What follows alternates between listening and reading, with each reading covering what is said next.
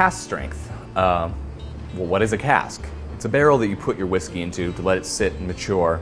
Wood acts like a filter. Most whiskeys are barrel aged. It gives it the brown color, it gives some sweetness, it gives some notes of vanilla and other delicious aromatics. But to be cask strength, generally speaking, it's going to come directly from the barrel to the bottle without being watered down to proof. So, this whiskey is 40% alcohol by volume, and that's how it came out of the barrels in which it was aged. Put directly in the bottle. It's going to be higher proof. It's going to be a more concentrated flavor.